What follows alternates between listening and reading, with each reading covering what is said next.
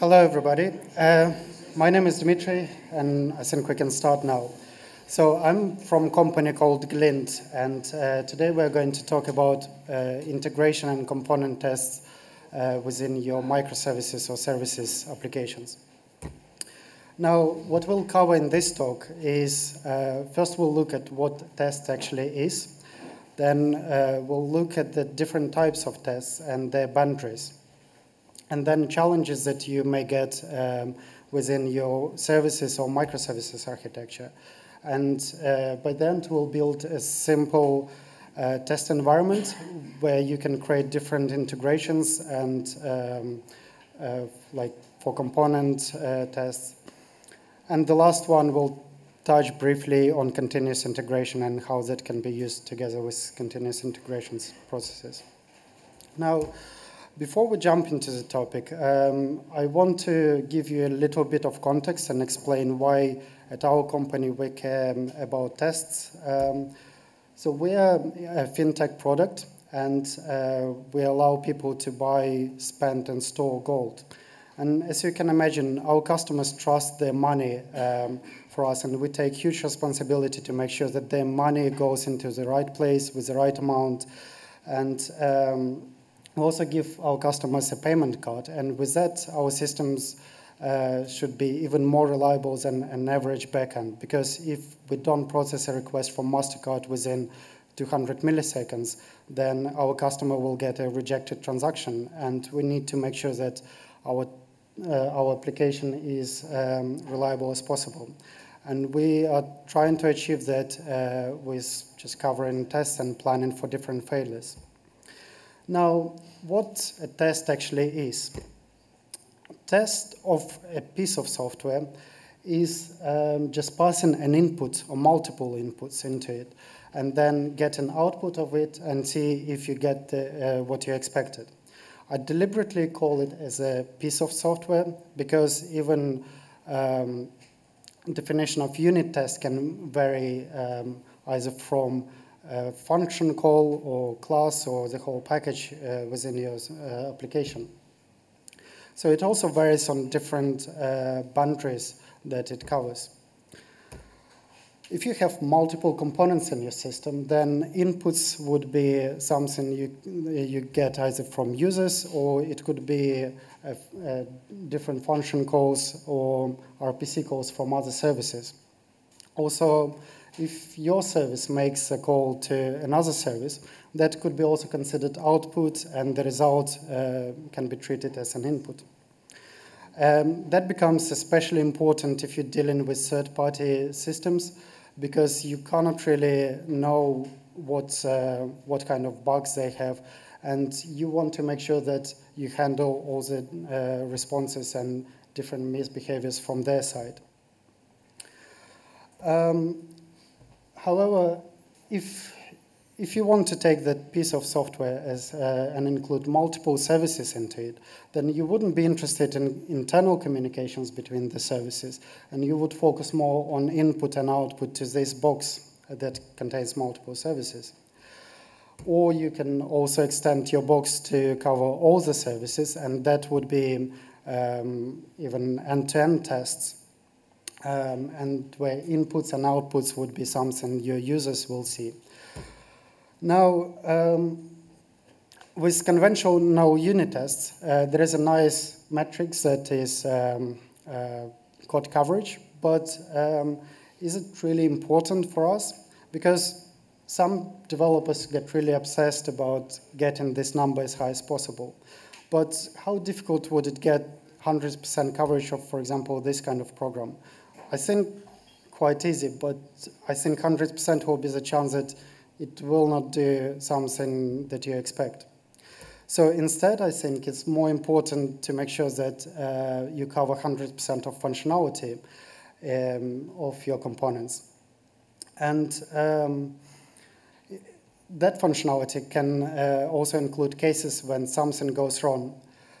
Beyond your control, as I mentioned, with third parties or the components of your system. Functionality can also be treated as behavior and can be linked to a BDD approach. However, I think the right focus and mentality should be actually on covering functionality rather than specific tools or specific format of your tests. So when we go into services or microservices application, there are usually two different approaches that you can take to communicate between services. It's either RPC or event-driven communication. And let's look into more details. With RPC, you have tight coupling, and the dependency and the communication flow will be probably dictated by your architecture, or even could be explicit dependency in your source code. And that is probably the easiest concept. So instead of just function calls, you add a network layer to it. But with event-driven system, you have loose coupling, and your services might not even know about existence of your other service. So on this example on the slide, we have push notifications and analytic services. They might not even know about existence of the main service. However, in tests, it's really important to understand this dependency of your communication flow, because you still need to treat the output of your dependent service and compare that with your expected output. Now, when you go outside of the boundaries of your component, which could be your service, microservice, then we start getting additional challenges and problems that you may want to cover. So for example, if one of your dependency goes down, then you want to make sure that your main service also doesn't go down. And the expected behavior should be that it should just return an error, but not crash. Or if the service just gives you something that you don't expect, as in different protocol, or maybe because of the bug in your service discovery or deployment, you'll just get response from completely different service. So you also want to test this behavior and plan, because this may happen in microservices environments. Now, let's now recap on different types of tests. I'm quite sure that the terminology wouldn't be common, but I think that's what makes sense for us. So component test is a test that covers just single component, which is your service or microservice. Then integration is coverage of at least two components or more. Then end-to-end is when you don't have any mocks, and you probably include all your services. And acceptance test is already tests that you run on the deployed environments. Now, there is still place for unit tests, and I would leave it only for internal functionality of your code, which is not exposed by the public API. Now, let's try to build some environment. Before we start building, I just want to note that all the code is shared on GitHub. I'll give you a link later. So there is a working project that contains multiple services implemented in Go. But I will be showing some snippets on these slides just to point the attention to the right places. So hopefully most of you at least have heard of Docker. In this presentation, we'll be using it heavily for a few reasons. One would be to pack our services into containers that is easy to run. And another one is just to have pre-packaged defined environment for our tests. I also want to mention a few simplifications in this demo, just to keep the illustrative purpose and focus your attention on the tests and the environments. So first, we're going to keep all the services in the same repository. Then we will use only RPC, although I will mention later how you can test your queues and event-driven approach as well. And for simplicity of communication, I picked JSON RPC.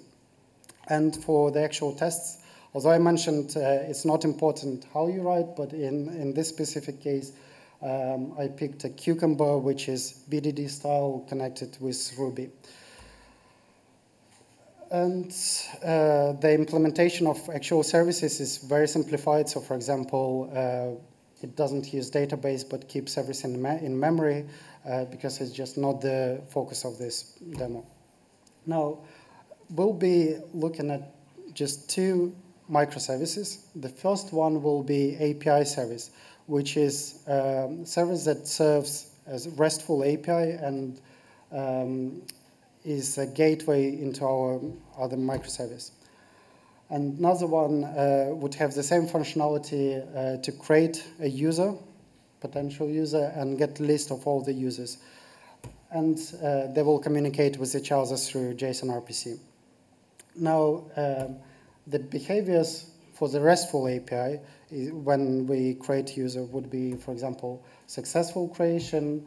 If we have registered user already with the same email, we just return an error. And if we get invalid request, or when something goes wrong, so for example, when user service is just done. So in this case, component test will cover just that part, and will test the different scenarios when we try to communicate with user service. And the integration test, in our case, would be also an end-to-end test, will include both of the services, and we'll just focus on the final behavior. So now let's build those services. I won't be explaining how to write a service in Go, but we'll briefly explain the structure in the sample repositories that I was using and how they're packaged in Docker.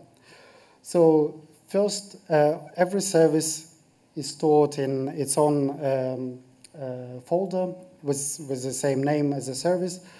As we picked JSON RPC, and it doesn't have reusable structures to define your protocol, so I keep a package called API where I just define structs, but there is no logic at all. It's not really required for you, but it's only for, in this case, it was easier. And that's the only package that can be imported from other services. And underneath, you'll find your normal Go code and Go packages. And at the bottom, there are two Docker-related files. The last one, you're probably familiar, is just Docker file, how you're going to build your image. But the one above is something I want to look at. In this file, we define how we want to package that. So the context of building the image and where we can find the Docker file. And then it just shows, specifies the image name, which it should be tagged with. I deliberately put suffix built in it, so we are not tempted to run it as a Docker compose and expecting the whole environment ready. And to build your image, to get the image with the right name, you just explicitly specify the file name and the build command in it. Now, the Docker file is just standard. In this case, there are two phases. One is where we build the actual binary. It could be also a good place where you want to run your unit tests in Go. And the last one is where we wrap that, we just isolate the binary and put it in the smallest container. It's either Scratch, BusyBox, Alpine, or whatever you prefer.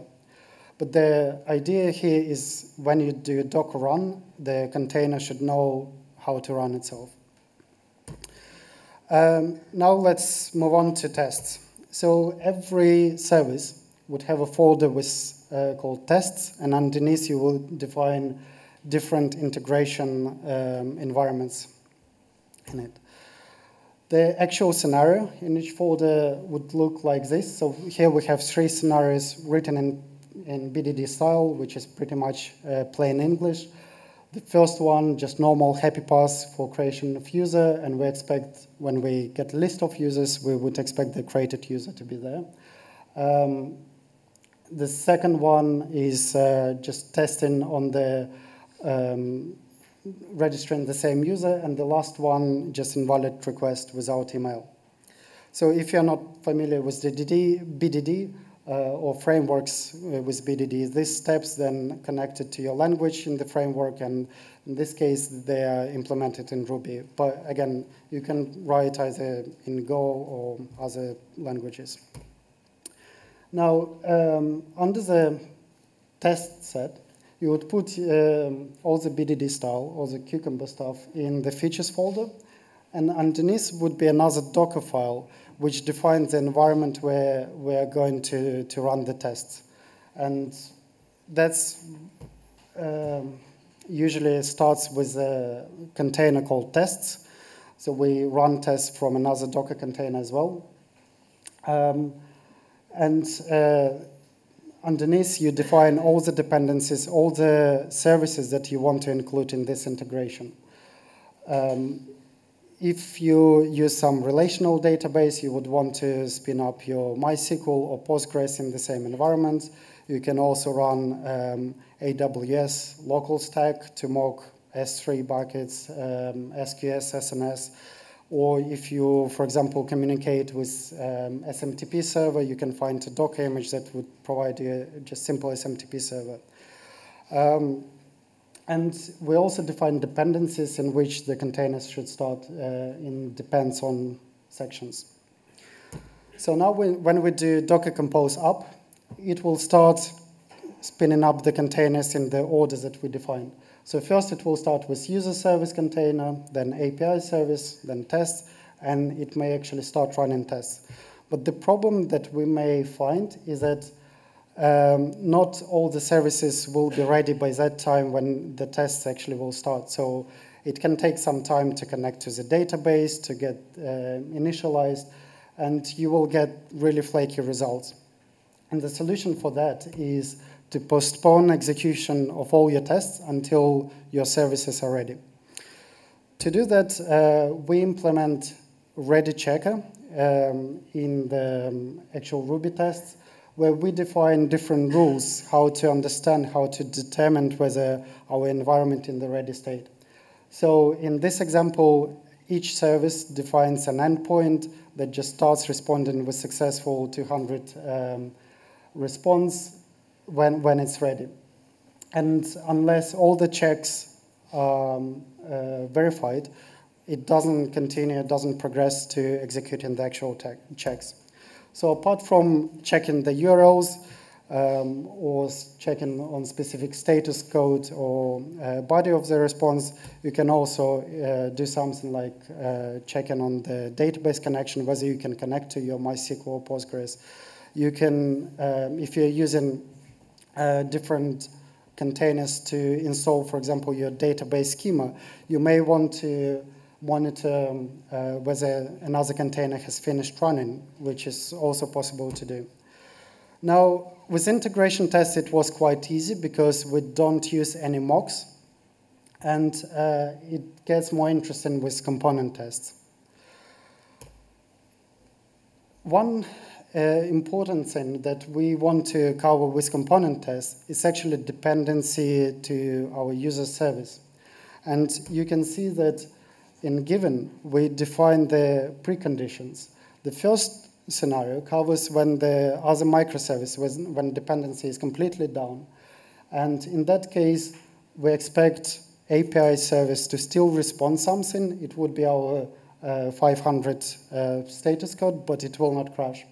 And the second scenario is when the service is broken, meaning just it returns something we don't expect. And again, in that case, we need to handle it. We need to plan for this kind of behavior. We can define different expected outputs, but in this case, it's going to be internal server error as well. Now, because we use RPC that goes through HTTP, it's very easy to spin up your mock from your Ruby code. And you want to have full control of your mocks from your tests, so you can inject any data you want. And then once you have that, you need to make sure that your API service talks to the mock instead of the real service. So you can see in this Docker file for this container, we have just one service, API service, and then we have link, which means that when it wants to talk to user service, it will be redirected to tests container. Now, I've included in the code some of the libraries that we use for mocking that has wrappers over standard web server in Ruby. But for example, when you want to define the rule when your mock is down, you just say stop because you have full control of that. And if you want to redefine behavior, you can use monkey patching on the instance of the mock and redefine methods and just raise an error or return like whatever you want to test. I'll quickly jump into a very quick demo. So you can see in the folder we have API service, we have user service, and we have actually a folder called Ruby where we define how our Ruby test container is built. And I wrote a very simple make file that where we're going to execute our tests. And the result, first, as you can see, we're running component tests. So it started all the containers. Ready checks was saying the API is not ready, and then when it became ready, then it started executing our tests. You can see the actual scenario and some logs from the containers. So we can see that API service received the call, and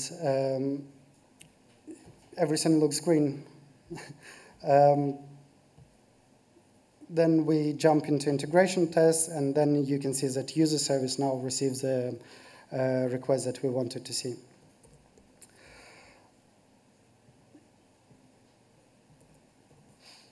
Let me jump back to slides. So there are a few things that you will encounter when you start integrating that with continuous integration. And first thing, if you want to run your tests in parallel on the same machine, on the same Docker, then you may end up having different, the same image name, but on different branches. And then when you run tests, you will not know which version are you actually testing. And the same in your Docker Compose on the tests.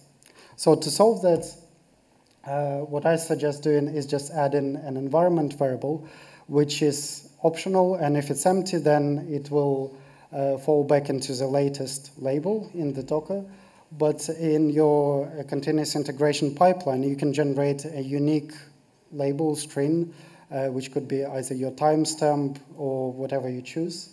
And then when you build for that specific pipeline, then you will make sure that you test exactly the same images that you built earlier.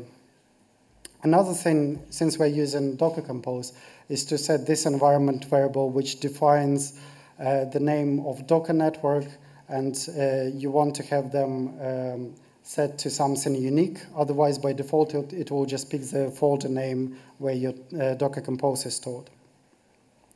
Now, a few things that you would want to avoid writing Docker Compose files in your tests. So first is don't map your ports into the host machine, again, because you will be restricted to just one instance of the tests. And when you try to run the second one, it will just say that port is already taken. And also external volumes, just don't use it. Now, in our project in Glint, we have around 2,000 tests, integration and components, and it takes about 30 minutes to run all of them. And if you're working on a new feature, then you don't want to wait half an hour on every single commit that you put to your pull request. And ideally, you want to run only tests that include the services that you modified, that you touched in the feature, in your changes. So you would run component and integration tests that include those services. And then just for safety, on develop branch, you can run all the tests that you have. You can probably wait 30 minutes there. The solution that we found was quite easy is, first, you need to tag the latest the stable commit on your develop branch. And then having that tag, you can find the list of modified files in Git. And having good structure in the project, you can then map it to the actual components that you touched. And you can also have some white list of components. For example, if you touch something in the Ruby container, then you want to make sure that you rerun all the tests that you didn't break something else. And like if you use, for example, Bash, you can list all the files that define the environments, and something like YQ would list you all the containers that are used in those Docker files, and then you just simply check whether those integrations contain your modified components or not, and run tests that include the services that you modified. And that works quite well for us, and every commit takes usually around 5 minutes, not more, but probably maximum is 10 minutes. Now, a few caveats that I want to mention and that are not covered in the sample repository. So installing database schemas for your relational databases is better to wrap that in a container as well. You can use different management, database management tools, one of which we found is Squitch, and you can define different steps, and it will keep track of the changes that you installed in your database, and will install only the changes in your databases when you add them. And if your database container is shared, like Postgres or MySQL, you want to run those Squitch containers sequentially to not have the conflict. Now, if you use an AWS, there is a local stack Docker image, which provides you all the services that Amazon provides with, as I mentioned, S3, SQS, SNS, and you connect to them inside of real AWS. And if you're using any third parties, it's better to configure URLs on your dependencies through environment variables. And that way you can easily configure them in your Docker Compose file. And again, redirect them into your Ruby or whatever container where you run the tests. And also, to make it easier to create different integrations, it's better to move all the repeated Ruby functions and Ruby steps into separate gems, so you don't have to duplicate that code over and over again. A few ideas to explore from this topic is, first, that's something actually what we did in our project. You can generate the coverage of all the API calls that your tests make to your services. So by having a single function that makes an RPC call, you can just track it in files, put it in some volume in Docker, and just collect and compare with real functions that you define. Another topic we haven't touched is separate repositories, where you keep your services separately. I think the trickiest problem here would be resolving dependencies to make sure that you run the right version against the right version of the test against the right version of your service. We haven't done that, but it would be interesting to look into that. Now, coming to an end, I want to give you the link to the repository where you find those services written in Go and the test environment. Also, if you have any questions, just feel free to drop me an email. And also wanted to mention that we have a stand here, company called Glint. We're hiring, so feel free to come and talk to us about our product. And yeah, I will open up for questions if you have any.